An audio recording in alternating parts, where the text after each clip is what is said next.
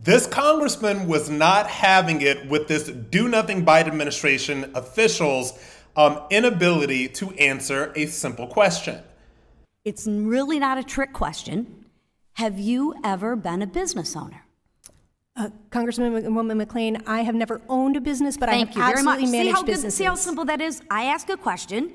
You don't need to ruffle around. You just give me an answer to the question I have. It's really simple, right? And things will go a lot faster. Because as the person in charge, don't you think you should have some answers? Because if you don't have any answers, who should? Right? You're the boss. And I love it when we have all these people come in to testify. They're in charge. I mean, they write a 300-page rule, but yet when we ask them a simple question, they can't answer it. That's pretty disturbing to me. Like, if you're in charge, you're in charge.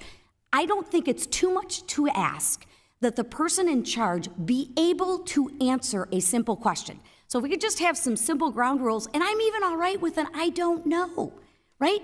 I don't expect you to know everything, but I do expect you to know something, right? So let's start with this. You're not a business owner, yet you're making laws for business owners. How many business owners did you consult before making this law?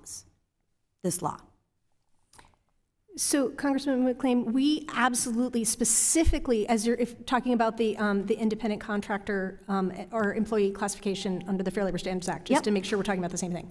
We held listening sessions specifically for business owners and for 10, 20, 100, 1,000, 1,500.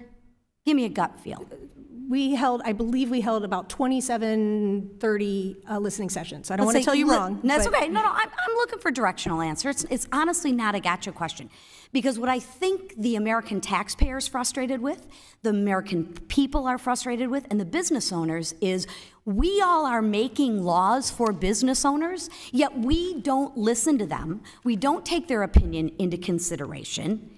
And we make laws and we don't have any idea of the unintended consequences of what those laws will do to the actually people who have to administer those laws. So about 30 listening sessions. And what did the actual business owners have to say?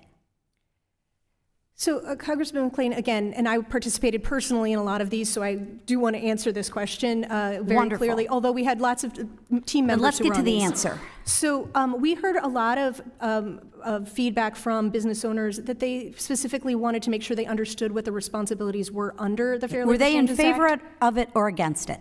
So as we were listening to them, my heavenly days. Never mind, because we're not going there. Let's go on to another question that we can answer, right?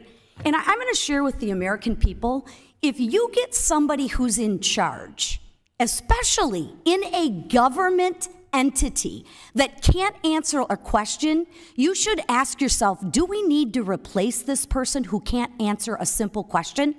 I mean, my goodness gracious, the disappointment that I have that you can't even answer a simple question is unbelievable. Yet you want to be in charge and you want to tell the very people who you have no clue about their business what they can and can't do. That to me is repulsive. Okay, there are so many different things going on here. Let's break all of this stuff down. First of all, and I think the thing that is the reason that this congresswoman is so upset, is so irritated by all of this right now, is that we have basically these do-nothing DC bureaucrats. You have to understand, these people have really done nothing but worked in DC and pretty much failed upward their entire careers. The very first question this congresswoman asked is, have you ever run a business? And so this woman does not answer the question straight. She does all this back and forth. She wants to do all this stuff. She says, have you ever run or owned a business? And the answer is no. So why is it that in DC, we have so many people who have never owned and run a business, who have never employed, who have never hired and fired, who have never had to balance the books, who have never had to make payroll, who have never done any of these things that you have to do to even run a small business. These are the people that are in charge of setting the agenda and setting the rules for small businesses all across the country. The first thing you have to ask is, how on earth did we even get into that position? We got into that position because we have a lot of people people in DC who have done nothing. All they are bureaucrats. All they are paper pushers. And they say, oh, we had listening sessions with small business owners and entrepreneurs. We had listening sessions to see what we should do. And we all know that these people are going to do what they're going to do anyway, particularly in the Biden administration. You have to understand that liberals, Democrats, people on the left are not small business friendly, are certainly not entrepreneur friendly. The only thing that they want to do is create another government program to sort of replace, whatever these small businesses are anyway. And so if there is ever an exchange that is more indicative of how utterly useless most of Washington, D.C. is, this is it.